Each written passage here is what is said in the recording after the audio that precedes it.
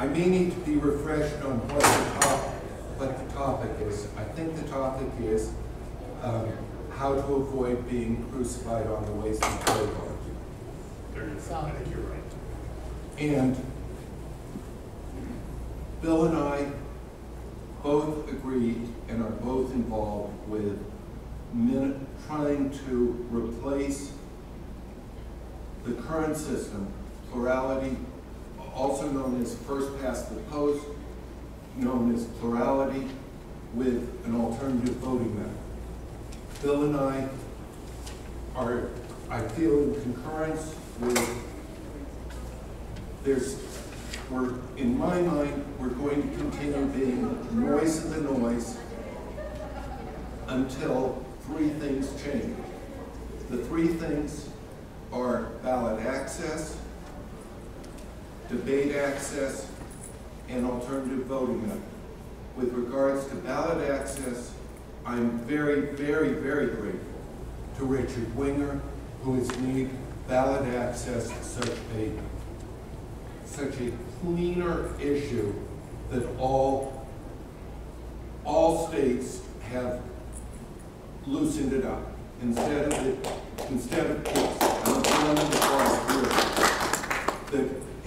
of it going into a more Oklahoma drift in ignorance, Richard's brought transparency, accountability, and we've had wonders with regards to ballot access. With regards to debate access, what Our America Initiative is doing, I think, is super. Pushing the legal case on debate access. The third leg of the stool is alternative voting methods. I currently happen to be an advocate of approval voting. My colleague, esteemed, is an advocate of instant runoff voting with caveats, which he'll go into right now. Well, no, I was going to say, if you're talking single-member elections, right. Yes, I would agree with that. If you're talking single-member elections. And, okay, mentioning what we're talking about is single winner districts, where the district is only electing one representative, one candidate. Then it ought to be either approval voting or instant runoff voting. If, in my mind, even though the better legislative election method might be proportional representation, I feel that's too large a lift for the moment, is my opinion. Well, there is going to be, it's interesting you bring that up, Frank, because there is going to be I think it's called the Voters' Choice Act, I want to say. There actually is going to be legislation. I don't think it's been introduced yet, but it's on the way to allow states to go to multi-member districts and through where they would elect members to the U.S. House of Representatives through choice voting, is what we call it, or single transferable vote. Single transferable vote. We have is mandated by an act of Congress, I think from 1966. There used to be, going back to the 60s and before, there used to be multi-member districts in certain states for U.S. House of Representatives. That ended about 50 years ago. And at that time, then states were forced to, I think the last two, I want to say, were Hawaii and New Mexico. I'm not sure about that, but in any event. But what this would do would be to return the option to states to have single-member, multi-member district elections, which would be a form of proportional representation for the U.S. House. I'm not expecting that bill to go anywhere in the short term, but I think in the intermediate term, it has possibilities. The history of multi-winner districts is that too often, and this is why it got abolished in the 50s, it was used as a vehicle for discriminating against minorities.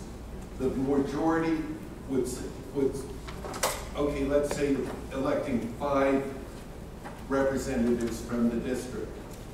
if the majority is 60%, in some cases white, minorities 40% black. It happened that all 5 turned out to be white. Laws got changed. They did away with multi-district there. But what's proposed in the law would rectify that distortion, is what's hoped for. Right, or it would allow, I think it would give minor party candidates an actual shot at election if you had, you know, a 3-member or 5-member district, because if 20% of the vote, if the Libertarian got 20% of the vote, then, or 1/5, we might pick up one of those seats. So by, I think with multi-member districts, our chances of actually winning seats in legislatures are greatly enhanced over the status quo. In the entire history of the Libertarian Party, unfortunately, there's been only one case where we did one election to the state house in a single-member district running only as a Libertarian and not with fusion. In New Hampshire, you might recall, some of you may recall, about 20 years ago, or even maybe a little less than that, we had some members of the New Hampshire House of Representatives. Now, that is the biggest House of Representatives in 400 members of the New Hampshire House. But all of those people who were Libertarians were elected through fusion. And also the districts in New Hampshire, there are only about 3,000 people, not even voters, 3,000 people or 3,500 people per district. So they are very, very small, smallest in the nation, state house districts. But all of them were elected ran on the Libertarian line and either the Republican line or the Democratic line. One guy actually ran, at least one person, as a Libertarian and a Democrat. The only occasion where we won in a single-member district running only as a Libertarian candidate was Andre Maru in Alaska. Many of you, no doubt, remember Andre Maru. He was our vice presidential candidate in 1988, presidential candidate in 1992. He won election with the Alaska House of Representatives in 1984. When he ran for re-election in 1986, he was defeated, and his political career, at least as an elected official in Alaska, was over. So that's what we're up against. I mean, it's very difficult because of the dynamics of plurality voting, which both Frank and I agree that plurality voting is the bits. But the dynamic is there are all sorts of ills that flow from this. But you run into this argument with you're going to throw your vote away. You don't vote for the lesser of two evils, the wasted vote syndrome. And there are arguments certainly to address that. Some of them aren't the most sophisticated in my view. You know, I agree the lesser of two evils is still evil, but you still have people who are going to make that strategic decision to vote for the lesser of two evils. And I think it's really it's our voting system. Yes. It's our single-member plurality voting system, single-member legislative districts, person with the most votes wins, that props up the two major parties in the United States. That is the reason. I hear some people say, well, you know, if we had easy ballot access, the Libertarian Party could get elected. I say, okay, well, what about Colorado? Where we have 12.5 presidential candidates on the ballot every cycle, and the Libertarians are still noise of the noise. It's you know, and there are other states, Iowa, and there are some states that do have easy ballot access laws, but we're not getting elected. Or I run into the argument that it's a matter of money. Well, if we had no campaign finance restrictions, then Libertarians would get elected. I said, okay, the person lives in Virginia. I said, well, what about the Commonwealth of Virginia, where there are no limits at all as to how much if I wanted to give somebody running for governor $1 million, which I don't want to do, but if I wanted to do that, I could do it in Virginia and not go to jail. It's you know, so I say, well, what about why are Libertarians being elected in Virginia? Well, no, it has to be a national thing. It won't just work in Virginia. And you know, I don't think that's the case at all. And there are other ills as well. I mean, the fact that you have about half in Virginia was 62. We have odd year elections for state, house, and senate, and governor in Virginia. Governor was 2013 when Robert Sarvis did a fantastic job running as a Libertarian. House of Delegates is up every odd number year. In November 2015, out of 100 single-member districts in Virginia, for the Virginia House of Delegates, 62 had only one candidate on the ballot. Not one challenger, one candidate. 20 out of 40 for the Virginia Senate, one candidate on the ballot. Again, this is a manifestation of our single-member plurality voting system. It props up the two major parties, leads to uncompetitive elections across the board, every level of government in the United States, and that's what Frank and I want to change. Not that it would be easy, but that's what we absolutely agree on that. So, I'll babble about approval voting, which I consider to be a 2 to 3 decade effort, if we're lucky. 2 to 3 decades. I can look back on current successes, if you call them successes. We've had a bill die in the State House in Colorado. We've had a bill die in the State House Committee in Colorado, State Senate Committee in Colorado, a home rule city. It's still a very, very tough fight. The reason I push approval voting is because, in my mind, it's the simplest one to enact and incorporate into the system. My county clerks in Colorado say no additional cost for approval voting. Approval voting is it's the simplest way out to get off the cross that's crucifying us, which is the wasted vote, lesser of two evils element. And do you want to go into IRV? Do you want I'll explain how instant runoff voting works, because you know, a lot of people, I mean, don't know it, and that's no sin, because it's just one of the details of some of these systems are important. And I have found that, for instance, I went up to Alaska in 2002. What vacations I take? In 2002, I took a week and a half vacation to go to San Francisco to work on the instant runoff voting initiative that passed in the city of San Francisco on March 5, 2002. And I went to Alaska in August, which is the best time of year to go to Alaska. And for a week and a half, there was a statewide initiative that failed in Alaska on August 27, 2002. That would have brought instant runoff voting to all or nearly all offices in Alaska. Now, I will say this: there is a statewide initiative that will be on the ballot in May, this coming November, to adopt instant runoff voting, and which actually we call these days ranked choice voting. That's sort of gone to ranked choice voting and away from instant runoff voting, and it's surprising how sensitive the phraseology is on some of these things. For instance, choice voting, you know, at Fair Vote we tend to call it a choice, a single transferable vote, choice voting. Now it's the same thing, but we find that there's a certain sensitivity out there regarding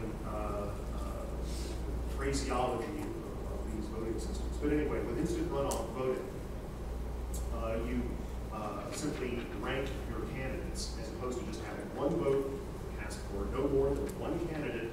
You rank your candidates. This candidate is my first choice. You have to pick a different. You can't vote for the same candidate a number of times. You have to say, this is my first choice candidate. If you want, you can select a second choice candidate. And if you want, you can select a third choice candidate. And theoretically, you could select even more if the system allows it. Now, I believe in San Francisco, you're limited to the top 3, I think. And in some instances, you are restricted to your top 3. What happens is they look at the first choice votes after all the voting is done. And if some of the, and by the way, I want to say now, certain states are using instant runoff voting or ranked choice voting for military ballots overseas. That is, if they hold a runoff, they aren't going to have time to send ballots overseas to the military personnel or other voters. So they allow them to cast preferences in case the election goes to a runoff, which in several southern states happens. But anyway, you look at the results. If somebody has a majority of first choice votes, they win. They got a majority of first choice votes. But if that doesn't happen, then they begin eliminating candidates from the bottom up in terms of the number of votes, and then they transfer each voter's vote to their next choice candidate. Now, some of these votes can become exhausted, so to speak. Say if you voted for a minor party or independent candidate and did not care to choose, you had a choice, go with second or third choices, you say, no, I'm not going to do that, I'm just going to cast first choice. If your candidate is eliminated, your vote is exhausted, quote unquote. But they transfer each voter's vote to their next choice candidate until someone has a majority of the non-exhausted votes. And that person then wins the election. We're talking single winner elections here. And what this does is it allows people, it gets away from that lesser of two evils syndrome and helps ensure that somebody, by voting for a third party or independent candidate, does not unwittingly help elect the major party candidate they like least. Sir, you had I'm from Maine, and we had our Libertarian state convention. We had a speaker who happened to be from the Green Party and a speaker who was a Republican candidate speak for and against the ranked choice voting. What was the argument against it? Well, the primary argument in Maine, it was a constitutional one man, one vote issue. Okay, well that is total canard. I mean, because what does that mean? First of all, it is just one vote. Your vote just transfers. So it's wrong to say that somebody has more than one vote there. That is, and courts have ruled on that, by the way. I can't tell you the precedents, and I believe it's been in other states, but in Maine, it is particularly needed because you have a history of independent candidates. I mean, right now, Angus King is one of your U.S. senators. He's an independent. And so, and you have, correct me if I'm wrong, but it's something like 5 of the last 6 gubernatorial elections have been won. Page one with 38%. Yeah, they've been won with a plurality, not a majority. 5 out of 6 gubernatorial elections, I think, now. So Frank? Just to approval voting also hears that argument of one man, one vote. And approval voting's response is one man, one ballot. On that one ballot, you can check off as many candidates as you want with regards to approval voting. And now we'll continue on.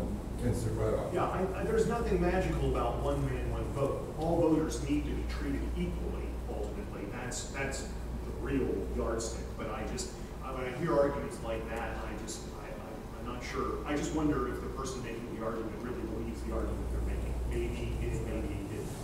Yes, ma'am. Can I ask your help in explaining hierarchy to other people? When I'm trying to verbally explain it to other people, when I get to the point where I say, so someone wins the majority, they win. And then at that point, if they don't win, I always try to explain it like the computer takes the person who gets the least number of votes and throws.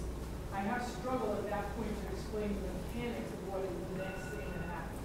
Well, I just say that candidates are eliminated from the bottom up with each voter's vote when the candidate is eliminated being transferred to their next choice candidate. But what makes you get eliminated? You're at the bottom at that time. You're the lowest ranked candidate. That candidate gets eliminated. They transfer the votes. They look, does somebody have a majority? Yes, it's over. If not, the next candidate with the lowest number, after the transfer, they transfer those votes. And we do that until somebody has a majority of non-exhausted votes. I want to say this, I'll get to your question in a moment, sir. I'm not going to represent in a single winner race. I'm not going to represent that I think instant runoff voting would make Libertarian Party candidates electable. And I haven't heard, and you're not going to represent that either. No, I won't. Okay, all right. So Frank and I are in agreement on that, because I think what it would do, and it would happen with approval voting as well, I think, is that, I'm sure, is that it would open the door up in 2 ways. It would give us because more people would be interested in voting for us or would consider voting for us, and because of that, we get more media coverage and we'd be included in debates.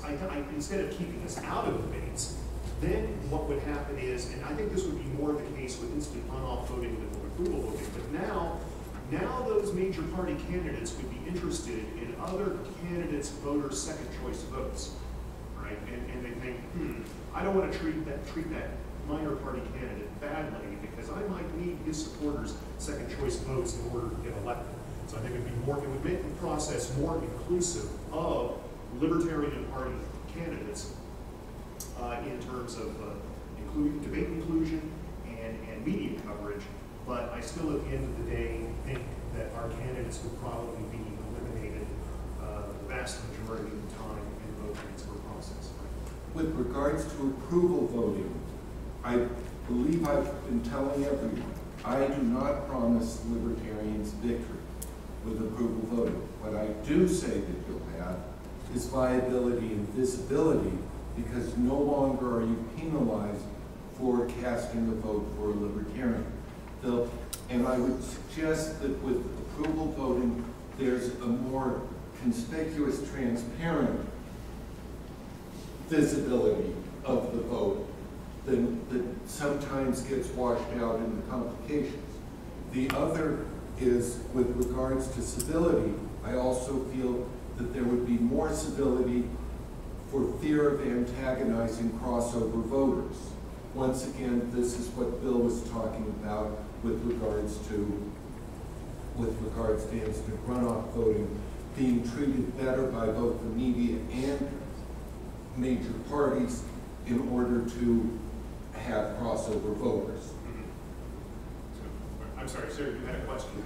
Could you get into the contra arguments to wasting your vote? Okay. 98% of America buys into the wasted vote argument. 98% buys into the wasted vote argument. My assistant here will pass out my little Duverger card that shows the bell curve. I think it's valid. If you want to impact the decision-making process, you better be voting for one of the top two possible candidates. I think there's validity to the wasted vote argument. I'm sorry about that. And that's why, after 40 years of watching the Libertarians be noise of the noise, I paused and I said, wait a second, how do we stop being noise of the noise? 98% for 40 years has been buying into that argument. The election method needs to be changed. Bill's turn. I would say strategic voting is not illogical. No. But I think it's been ineffective. I mean, you look at the state of affairs in the Republic, people have been saying, I got to vote Republican. The government's just going to get too huge. All sorts of things. Well, what's happened? I mean, it's not illogical, but I think people who have voted Republican, in my opinion, over the last 40 or 50 years, people have voted Republican because they wanted small government. You know what? That was the real wasted vote if you look back over history. I mean, that's my opinion. It's been totally ineffective trying to rein in government. But what about the argument that the vote for a non-traditional, not the top two vote-getter party or candidate actually has an undue influence on the eventual winner? And history proves that. Right. Third parties have influenced the policies of the winners. Spoilers sabotage their philosophical allies. Is that what? that's not a, well. Your argument is different, but Bill's listening to you better than I am, so I'll have Bill respond. I suppose that's. I think there's some, look, I've heard that argument that prohibition came about and because of prohibition party candidates, particularly in California, costing, I think, Charles Evans Hughes the White House instead of losing to Woodrow Wilson because Charles Evans Hughes lost California. I've heard that argument. And then prohibition came around after that. I can't totally discount that, but at the end of the day, I think that's really the main reason, again, the wasted vote syndrome is the main reason that we're excluded from so much of the political activity in this nation. I mean, I've run for office 6 times, believe me.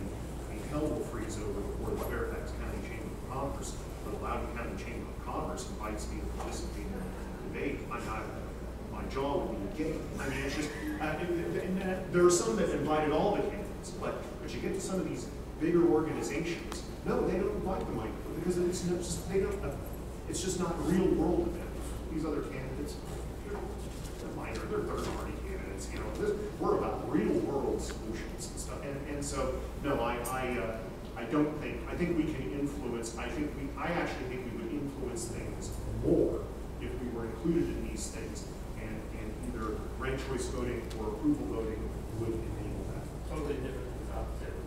Well, I despise top two. Top two is the worst. I've heard top two being mentioned. I'll make sure. Oh, top two is a killer for minor parties. Yes, and top two is where everybody runs, and if somebody doesn't get a majority, either that may not be a criterion at all. They top two. Top two. Yeah, and you run into situations where you've had situations in California where you've had two Democrats running against each other. Two Republicans, and yes. and it is no, top two is headed for the graveyard in my opinion, and it's lost in Oregon, it's lost in Arizona. A lot of people who supported top two are rethinking it now, and I wouldn't be surprised. I wouldn't be surprised to see it be done away with in California and Washington State at some point. A tangent to top two is that we have not mentioned here is gerrymandering. And anytime, currently the law is districts of common interest is the phrase used as long as it's racially mixed. And gerrymandering's another hot topic because it's possible to slice and dice your opponents into smaller and smaller pieces. But Bill and I aren't going down that road, but we're grateful that you've been here as we watch people drift out the back and hear the door click. We are grateful for alternative voting methods discussion. But I believe number one and then number two, your question, sir. Okay, my question to you is, you need to imply that within the context of our current circumstances, that one should not bother to argue against someone who is presenting me with a wasted vote syndrome argument? No. I'll use all my ammunition against that. Yes. Believe me. I mean, I will make the claim. Look, if you think you're getting smaller government with the Republicans or greater civil liberties with the Democrats, open your eyes and take a look at history. It's just you're just going to get more of the same. You're not really getting what you think you're getting. Number one. But then I say, but on top of that, then it doesn't have to be that way. And I'll talk about ranked choice voting. I will mention approval voting sometimes, and then I'll talk about proportional systems in multi-member districts. But I'm saying that what you're talking about is a manifestation of single-member plurality voting. It can change, but even before it changes, you should rethink the efficacy of your vote. The reason I bring it up is I had a discussion the day before I came up here with a friend of mine who's the treasurer of our county's Green Party. And I was discussing that with him, and he comes right out and tells me that, well, I've decided that I'm going to vote for Donald Trump. Excuse me. Yes. I want to hear this. You're better than we are. Continue. Thank you, that's common. Okay, now, my friendship is the treasurer of the Miami-Dade County Green Party. He's a very good friend of mine. He and I know each other from anti-war protests, and that's the main focus of both of our political views, right, where the Greens and the Libertarians come together. Now, Chip and I are discussing, I'm telling him, oh, well, I'm going up to the nominating convention this weekend. You going up there? I said, no. Okay, fine. This last time we both came up here together for an event. We're discussing the election, and Chip says to me, well, I made up my mind that I'm voting for Donald Trump. Okay. I asked her, well, where's this coming from? Well, I was at dinner with Medea Benjamin, if you're not familiar, the founder of Code Pink, very strong anti-war advocacy group. And we all kind of discussed the situation. We're all just talking about people who are very knowledgeable about U.S. foreign policy, myself included, and that's my main focus. Chip tells me that, well, we've made up our mind that we're voting for Donald Trump. Right away, I understand why.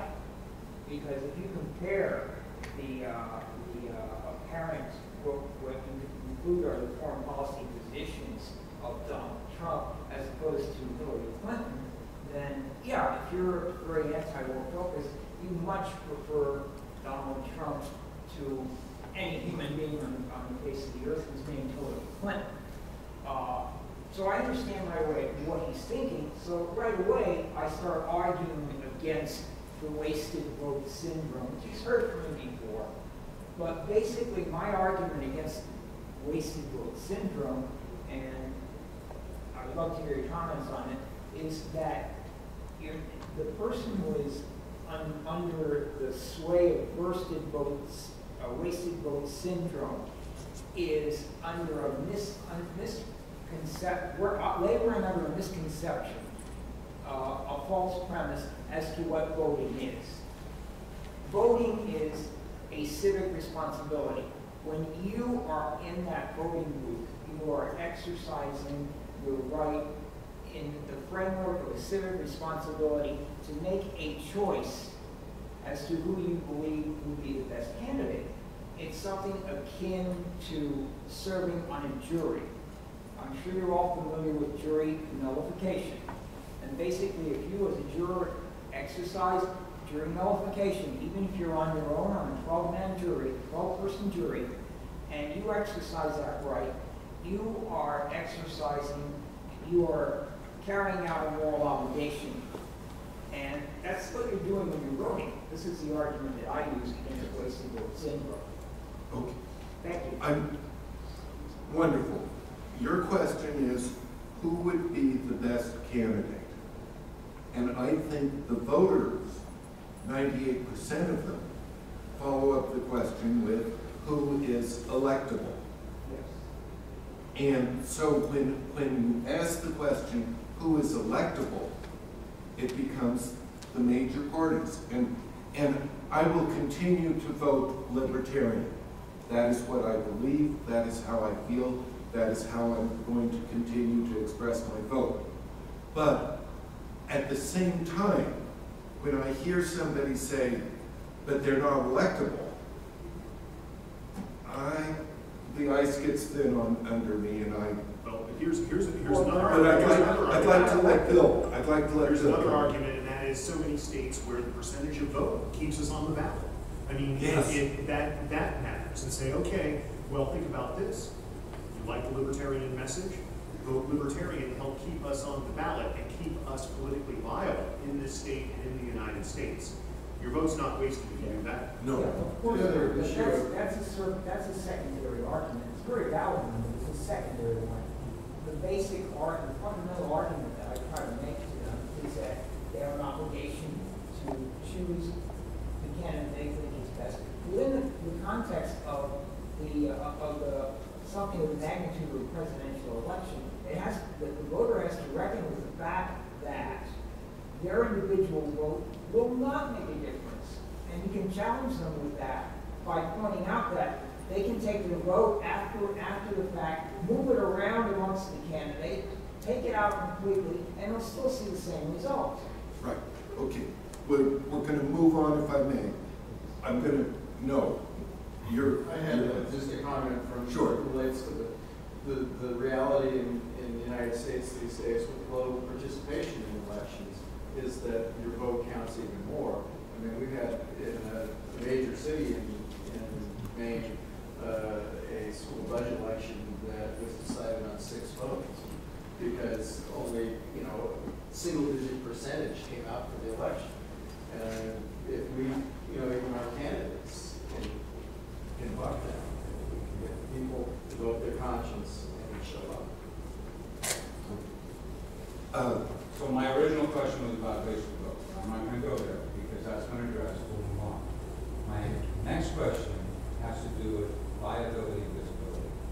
Under approval voting, I can see that instead of getting 1% because you're competing for that one precious vote, you can get 20 or 30%. So visibility under approval voting, I get. How does visibility work under IRP or ranked choice voting? How does your candidate get more visibility if he's first eliminated? Well, simply because there are going to be more people who are going to be considering voting for him with their first choice vote than voting for him under a plurality vote. I think that it would open up, again, and because the press would perceive that more people would be interested in considering the vote for the person, then there would be more coverage, and I think we'd be included in a lot more debates. So if I understand you correctly, the first choice voting would be reported as these are the first choices, but he's been eliminated. Right. I mean, yes. I mean, there would only be in a single winner race. There's only one winner. So I mean, you know, I'm just saying that in a three-way. Yeah. I mean, the Libertarian candidate would probably be the one currently that would be eliminated. But the thing is that we wouldn't be faced with a wasted vote argument, and that would enhance our candidacies in several ways. Maybe I can help with this a little bit. This year, we're probably going to have Jill from the Green Party, somebody from the Constitution Party, the Libertarian, and the R's and the D's. It's entirely possible that the recent poll indicated that the Bernie Sanders supporters, 25% will not vote for Hillary, according to the poll. So it's very possible that we won't be the first one eliminated. The Constitution Party or the Green Party may be, in which case we may become the second choice for the first choice for some of the Sanders people, the second choice for the Greens based on the war platform, the war plan. Oh, absolutely. So I'm thinking that, you know, yeah, it has viability even if we are eliminated, but we're not going to be the first one eliminated. We'll start to get a higher visibility. And our media guy question? Yes, I guess it's a two-part question. One, would approval voting or IRV, what would be the reasons for the Libertarian Party within our internal elections to use approval voting and IRV voting? How would that benefit us there? And also in external elections, general elections, why would approval voting or IRV voting, what are their strengths and weaknesses for using it there? Well, go ahead. You want to address that? From an approval voting perspective, what I say about major parties, major factions, is fewer spoilers and less sabotage. For minor factions, more viability and visibility. For the candidates, more civility because they don't want to antagonize crossover voters. For the voters,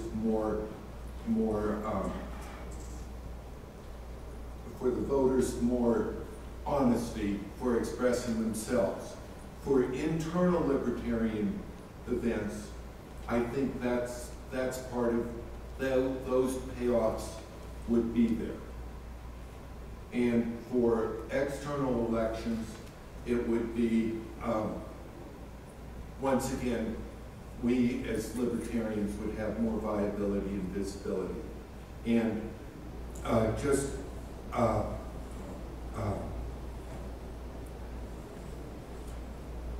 on a national level, it gets decided in state legislatures. Nothing in the Constitution specifically addresses election methods per se. The state legislature decides it for that state. And so when it comes to lobbying, you're lobbying the legislature. So it could also be decided through initiative. Initiative process, It yes. could be decided that way as well. Well, first of all, I mean, let's take the Libertarian National Committee. We've got 4 officers, and you've got 5 at-large. Well, we had a change in Columbus, Ohio, so now the at-large representatives on the Libertarian National Committee are elected through approval voting. That was a change from 2 years ago. judicial committee as well through approval voting. We use essentially it's runoff voting for the officers. It's not instant runoff voting, and the reason that I brought up using instant runoff voting, well, it is a more sophisticated, I'll use that word, it is a straightforward but challenging vote counting process, which if you had a computer, it'd be done like that. But we don't have a computer ready to go for our votes in a convention hall. So it would be tougher using some sort of instant runoff voting regime in there, and also the fact that we're all together. This isn't a outside of the real world election where you have to hold a second election if you're not going to use plurality. Well, somebody doesn't have a majority. Oh geez, now the first Tuesday in December, when everybody's focused on the holidays, we're going to have to have another runoff election. It's not like that. We're all together. Okay, nobody won a majority. We eliminate a candidate. We go to a second vote. We're all right here right now. We use runoffs and approval voting really for LNC elections, and we'll be using runoff for the president, vice president vote on. So it's runoff, but not instant runoff. It's not instant runoff, but we're using runoff voting. Pretty much the same thing. Right. So anyway, but I will also say this, and certainly Frank can. As I said, I would like to touch on proportional voting systems, which I really think would make third-party candidates electable in our nation. But I will also say this. I do think that approval voting has its place some places more than others, such as with the Libertarian Party National Convention. It's not let's take the at-large, the 5 positions running at large. It's not a highly contested race, okay, for LNC at-large positions. Yes, everybody running would like to be elected. I've been fortunate to have been elected a number of times to at-large positions on the National Committee. It's not a highly contested race, number one. And approval voting, vote counting is a lot simpler than some sort of vote transfer process. We could use choice voting. I mean, frankly, I would prefer using choice voting, single transferable vote for LNC at-large, but how are we going to do it? There are practical problems at this time without better voting technology at our conventions.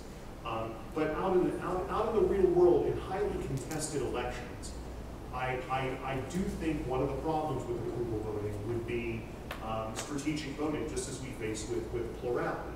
Because, and there's some evidence for this in the past, Buckland voting was used years ago. May not know what Buckland voting is, but this is where this is where each voter ranked their candidates, and they looked at everybody's, this is different from instant runoff voting, they would look at everybody's first choice. I'll tell you how I think it worked. Everybody's first choice, and then they would look at everybody's second choice, and they added that to the vote total for each candidate. And then if nobody had a majority of votes at that time, or over 50% of the total number of people voted, then they looked at people's third choices. And there was not a vote transfer process, it was just additive. So it was sort of a delayed response approval voting situation. But these were out in real world, highly competitive races. And what happened was, ultimately, that I believe it was in Alabama for many years, what I've read is that 87% of the voters just ended up casting one vote.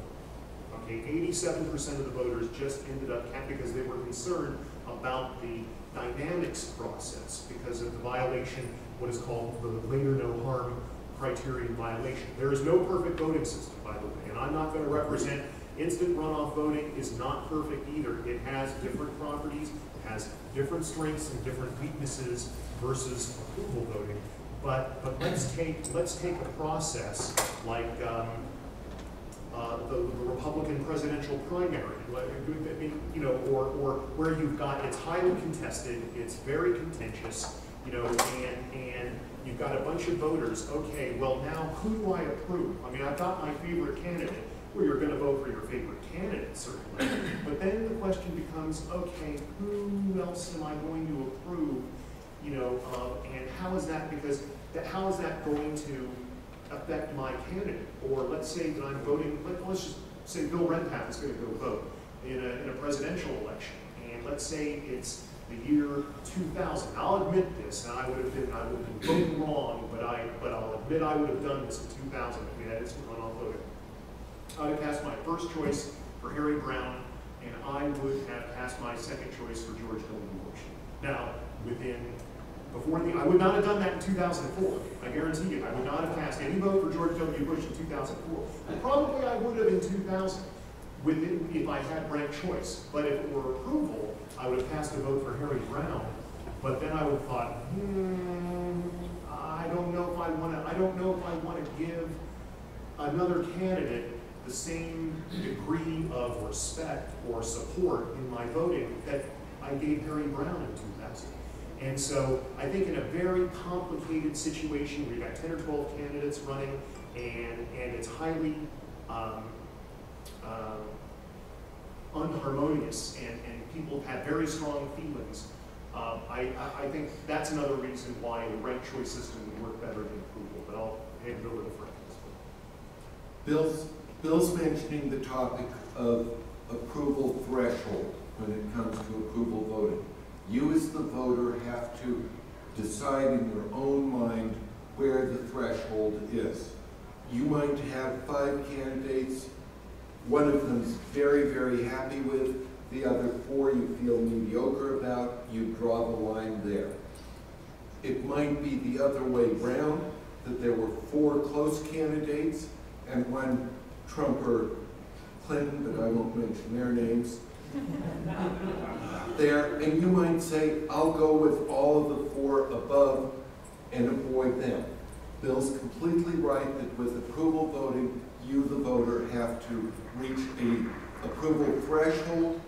And my question to you is, if your second candidate wins, will you still be happy?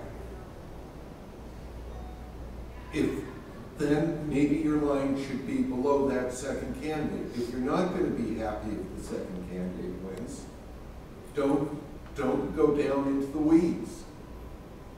Decide what you're going to do. I understand. My concern is when things really get contentious, the strategic urge with many voters is going to pop up again. There's less of a possibility of that happening with a ranked choice system. But if I may, and I'll get the question. Yes.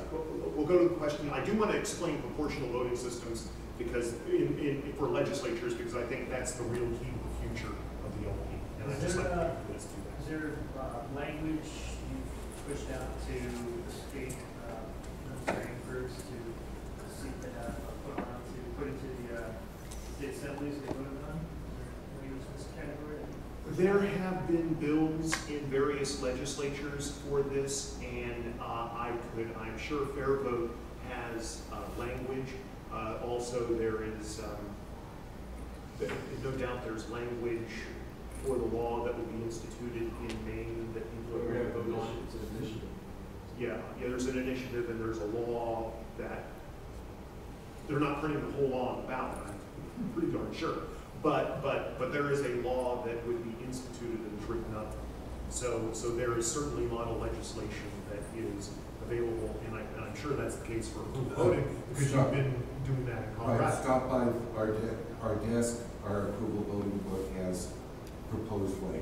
Great. Yes. Now, with respect to proportional representation, there are, of course, voting systems are only limited by human imagination. But there are 3 main proportional voting systems that are in use around the world. One is called a party list system, whereby, and there are 2 different types of party list system. There's an open party list and a closed party list. And a closed party list system is where people only vote for the party. There are no candidates on the ballot. They just vote for their favorite party. This is how Movimento Libertario, and I forget when they're holding the next election. You know, Frank, in Costa Rica? I'm not sure offhand. But anyway, but that is how really they've come to life. I don't, how many of you just happened to be at the 2002 convention in Indianapolis? Do you remember, who's the guy, Otto Guevara, there we go, thank you. Otto Guevara spoke at the 2002 convention and spoke about the importance of proportional representation and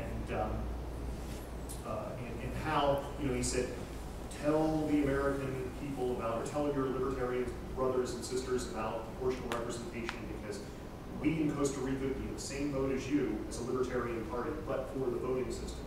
And last time I checked, they had maybe 9 to 57 seats, I think, something like that. I forget, but they have at least been as high out of, I think, 57 seats in the Costa Rican legislature. But anyway, in that case, people just voted for a party, and then by province in Costa Rica, the number of delegates per party was based on the percentage of votes in that province. But then there's open party lists where people vote for their favorite party and their favorite candidate within that party, and then the actual individuals, instead of being put into the legislature by the party, are decided by the public and the vote for the individual candidates. So that's party list voting. So, and there can be certain thresholds, you know, no party below 3% or 2% or 5% gets any seats at all. They got to hit that minimum party list threshold vote to get any seats at all. I think if we had party list, closed party list, well, I'm sure we would nowhere in the United States, but an open party list system, you never know. Probably less likely than other systems. But I think that with a system like that, Libertarian Party would be a major party in the United States. Then there's another system, mixed member proportional, where they use it, for instance, with the Bundestag, the national legislature in Germany. You're a voter, you go into the voting booth, you don't get one ballot, you get two. One ballot is a single member plurality election, just like we have here in the United States. And the second ballot is a party list vote. And they fill out half the legislature based upon the single member plurality elections, and the other half of the legislature is filled out based on the party list vote. And the parties get to appoint people to the legislature, and ultimately the legislature is rounded out based on percentages by party on the party list vote. So again, if there was a party, the FDP at one point, which was somewhat libertarian I think they've fallen off in Germany, but at one point, I think they got 14% of the vote in Germany. They didn't win any of the single member district elections, but they got 14% of the vote in one election, and they got 14% of the seats in the Bundestag because of that. Because 14% of the voters said the FDP is my favorite party. That's the second system. Third system is sort of what I mentioned before, single member districts, multi-member districts, and using choice voting or single transferable vote. There are two types of wasted votes: excess votes for winners and all votes for losers. And what choice voting does is it's just a very sophisticated process. It would be better if you're really interested, go online and Google choice voting or single transferable vote. There are videos that give you examples of vote transfer processes. But excess votes of winners and all votes of losers are transferred through really a sophisticated, but if you watch an easily understandable process that ultimately gives political minorities legislative life. I mean, if you've got, if you've got 9 seats and you only need about 1/9 of the vote, ultimately, including vote transfers, to gain a seat on the city council or in a legislature. So what it does again is it gets away from sort of the majoritarian single-member district concept, first past the post voting that we use here, with multi-members and lower vote totals necessary for election. It gives political minorities a real shot at representation in those legislatures. Because at the end of the day, I think the real problem facing the Libertarian Party is, I think, that we're a political minority in a winner-take-all voting system. That's our big problem. And that's what Frank and I are addressing. I'm going to squeeze in a pitch with regards to flyers at the approval voting desk exhibit. There's 2 events coming up. One is Freedom Fest, in which the question is, are elections killing our freedoms? And the next item is a 3rd annual electoral symposium, Saturday, November 19th, in Boulder, Colorado, sponsored by Free and Equal Elections. I think we'll get Blake as an I just have a quick question. I love proportional representation, okay? There's issues with it, but that can be worked out, okay? But I see so much trouble getting approval voting adopted. I see so much trouble with higher ranked voting being adopted and then being taken down. There's issues with that. How would we ever get proportional representation? Through issues. I mean, first of all, I couldn't How rule out. do we implement it? How could we implement it? The technology is there, the voting machines to do it. I mean, in terms of, there are absolutely computers, there are programs. There have been technology issues with, but more and more machines, certainly they can handle approval, no question. But doing vote transfers, there is more and more voting equipment that can do ranked choice voting, and it's just a matter of upgrades that would allow them to handle choice voting. Yes, sir. Under approval voted, it's possible for 2 or more candidates to get a majority, correct? More than a majority of the voters, yes. Because more votes are being cast Right. than there are ballots and voters. I Yes. see, but It's possible, yes, it's possible that, conceivable perhaps, that all the candidates might get a majority, but Right. one of them is going to get more of a so majority. yes, whoever gets the biggest majority. The biggest, yes, most votes Can I wins. mention Yes. something? Pardon me? We did an actual straw poll at one event where we were saying who should be in the Republican debates. Ben Carson won both plurality and approval voting. Ted Cruz was second, so no change there. But what happened on the plurality side, Bobby Jindal got 0, for example, just taking it for example, got 0 plurality votes and was approved on 50% of the ballots. So for me, if I'm a Bobby Jindal, I'd like to know that I shouldn't retire because I actually, the market is there for me. I just didn't get the position I want. So I'm going to keep pushing. Okay? Not that I'm a supporter of him. That's the power. Questions, thoughts? Thank you very much for being here. It's a tough topic.